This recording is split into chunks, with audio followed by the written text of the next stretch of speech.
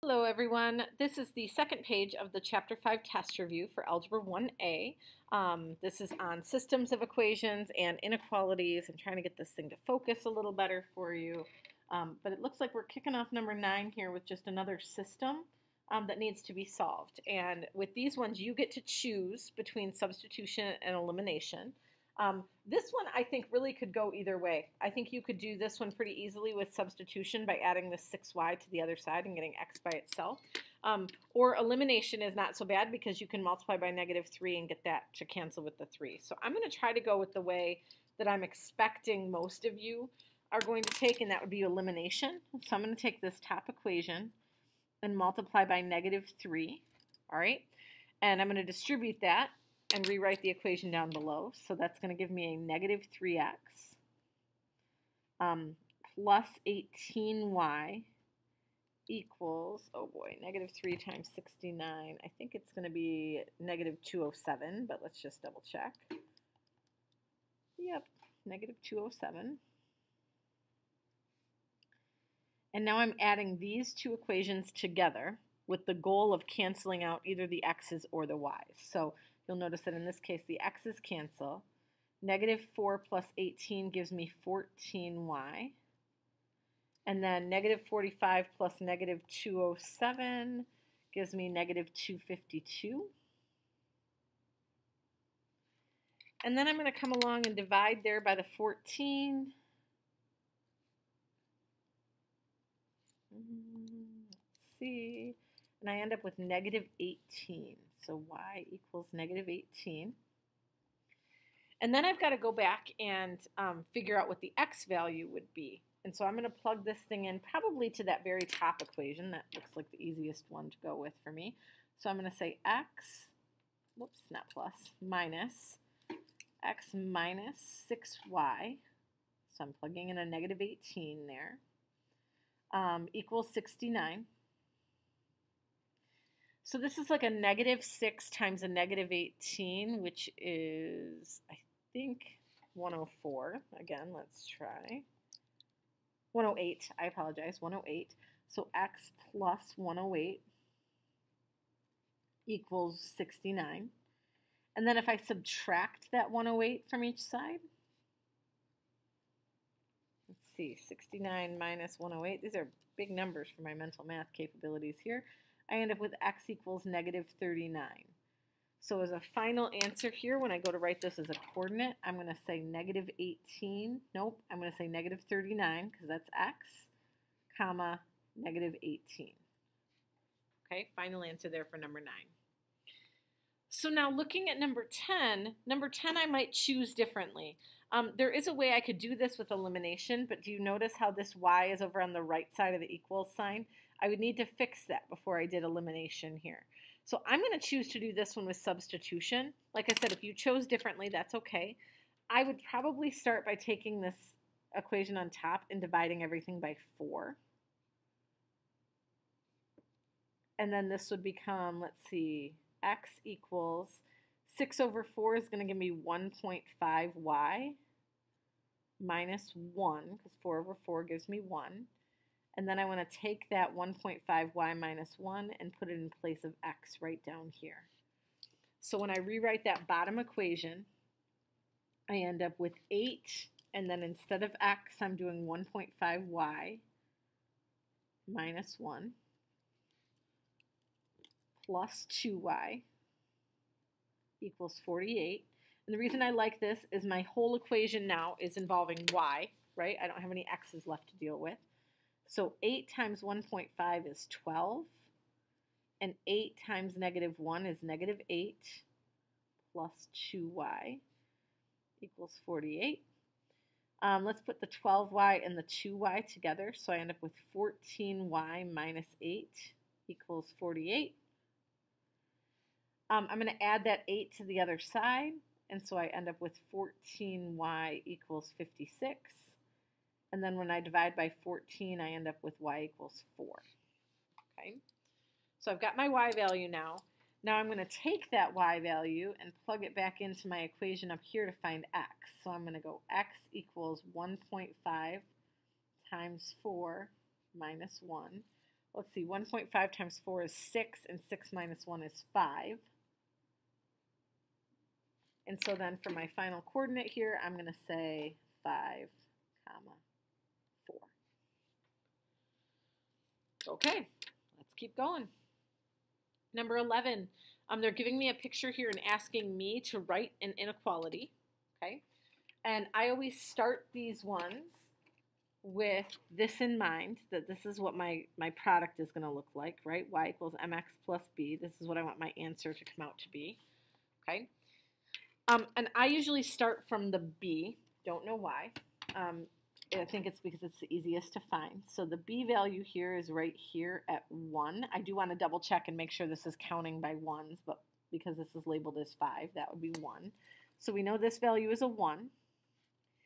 To get the slope, I want to pick this point and another point on the graph that's kind of obvious. And I see the x-intercept here, although you wouldn't have to use the x-intercept. And I noticed that to get from this point to this point, I'm going to go down 1. You always want to start with up and down. Okay, do up and down first because it's rise over run. And then you go to the right 2. That's positive 2. And so that means my slope is negative 1 over 2. So I'm going to say negative 1 over 2 times x plus 1.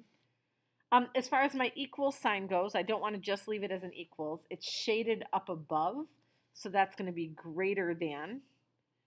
Because of the dotted line, I would not want to include the equal bar. If this was a solid line, I would have an equal to underneath that. But as it stands, this is just my final answer. Y is greater than or equal to negative 1/2 x plus 1.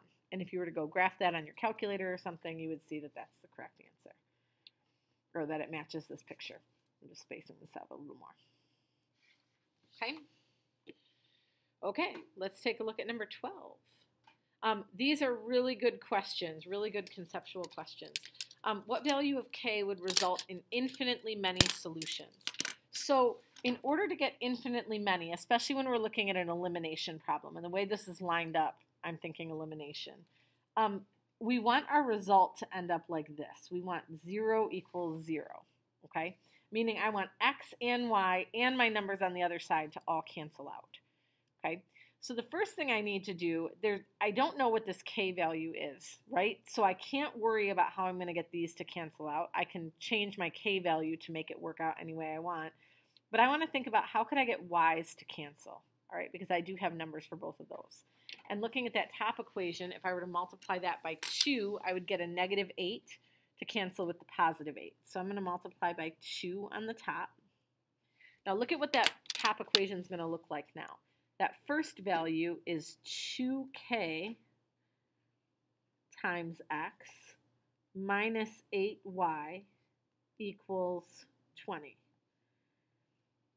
And so you'll notice that what I have set up now, my 20s are going to cancel, my 8y's are going to cancel. I need this to cancel with 6, okay? And so really what I found out here is that what I would like to go in this spot right here is a negative 6. And so then the question is just how do I get that to equal negative 6? Well, really what we're saying is 2 times k must be negative 6, so k must be negative 3. If this had been a negative 3 to begin with, when I multiplied by 2, I would have gotten my negative 6 to cancel with that x. Okay? In the system below, what value of k would result in an inconsistent system? So inconsistent means no solution as opposed to infinitely many. Really, though, the mechanics of this question are really similar to the one we just did. Because what we want to have happen now is we want to get 0 equals something other than 0. We want 0 equals some number. Okay, that's how we're going to get this to be inconsistent. But my plan is going to be exactly the same. Is I'm going to go ahead and manipulate whatever equation I can, get everything else set to cancel out that's supposed to, and then decide what I want to go in place of k. Okay? So when I look at this equation, I look at that top one and I say, I would like this to be a positive 4 to cancel with that negative 4. So I'm going to multiply the top equation by 2. Okay? And when I do that, I end up with 4x minus 6y equals 36. Okay? This cancels. Notice that this does not cancel this time. We end up with, what is this, 58 or something? It doesn't really even matter what this number is. But that's okay. Our goal is to get these y's to cancel so that I end up with 0 equals 58. Okay, so the question now is what needs to go right here? What number needs to go in that spot of k to cancel with a negative 6? This one's even more obvious than this one was. We need that k value to be a positive 6. Okay, and I didn't even have to do anything with like a 2k or anything like that because this was just k sitting by itself, ready to cancel out with that negative 6y. Okay, and then we get the result that we wanted. Up here, I probably should have made a note that this works out to be 0 equals 0, right? This whole thing, all of this cancels if I make this a negative 6. So that's the difference between infinitely many and inconsistent. Okay, let's carry on here with number 14. Number 14 has given us a system, and they're asking us to find the solution by graphing. And I do want to point out that the goal here is to graph the system and use the graph to find the solution. Sometimes I find that people want to use like substitution or elimination to find the answer, and that is a valid way to find an answer, but given the fact that this question is specifically saying we have to graph it, we're going to have to draw the graph either way, so we may as well use the graph to answer the question. So I'm going to start with that first one. That first one's in slope-intercept form, y equals 2x minus 4. So I'm going down to negative 4. And then my slope is 2 over 1, so up 2 and over 1, up 2 and over 1. Do that a couple of times. Draw yourself a nice straight line.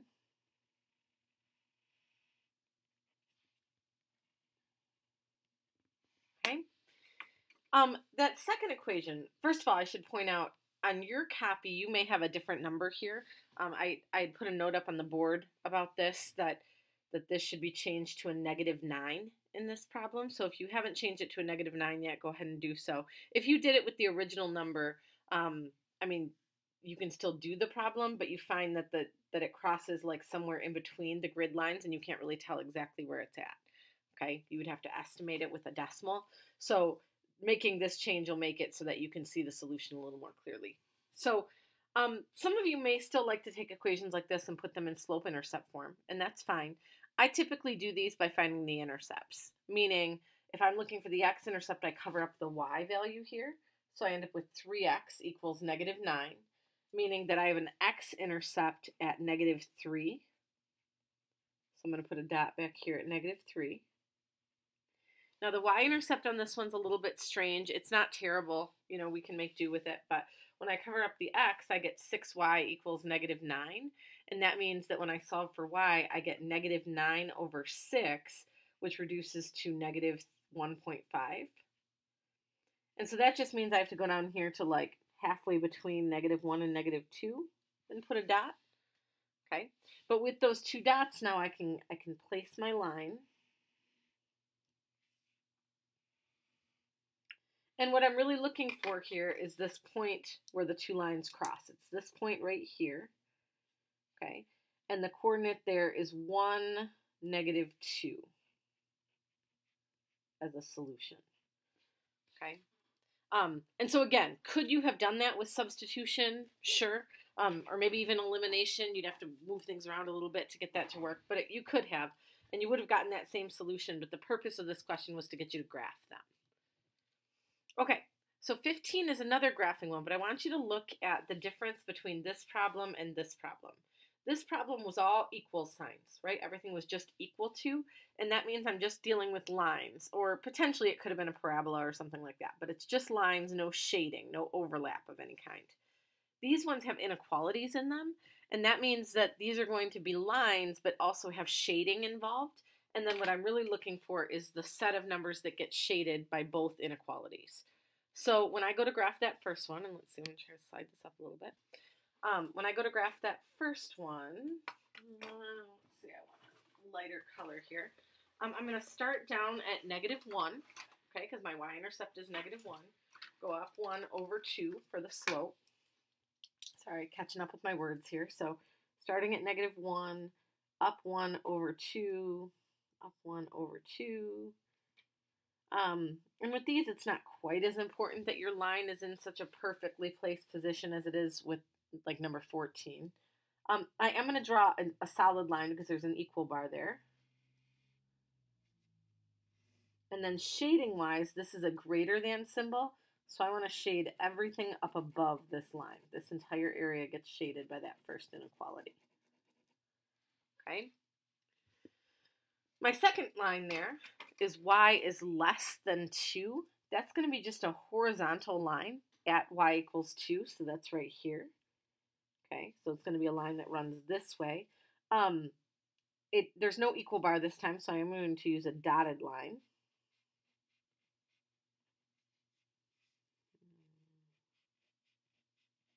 There we go. And we're shading everything less than, so that's everything below this line. So it's going to be all of this. And so you should notice, it might be a little hard to see in the picture here, but we have this kind of triangle-shaped area that got shaded in both inequalities, okay? And so that is really our solution set. That's what we want to darken in as our solution here. This is the area that we're pulling our solutions from.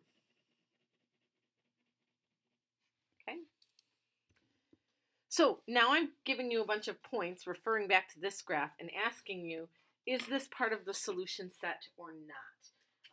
And so we want to remember that really what we're looking for is points that are in that kind of purpley shaded area there.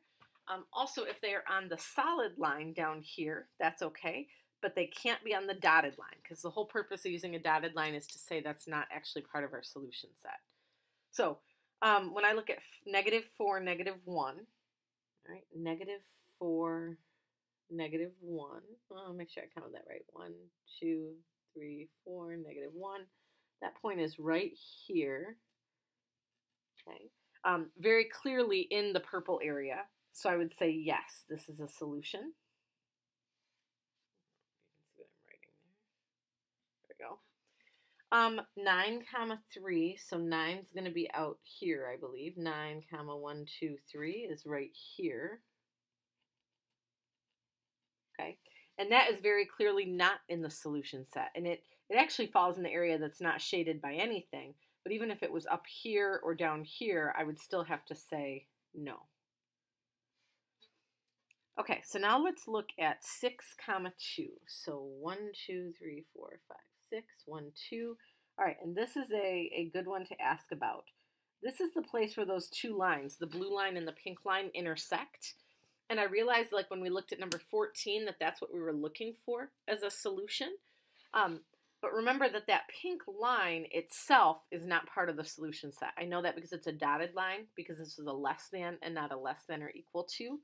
Okay, so because this falls on a dotted line up here, I would have to say no.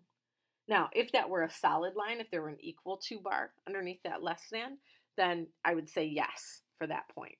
Okay, so that point can kind of go back and forth depending on whether the lines are included or not.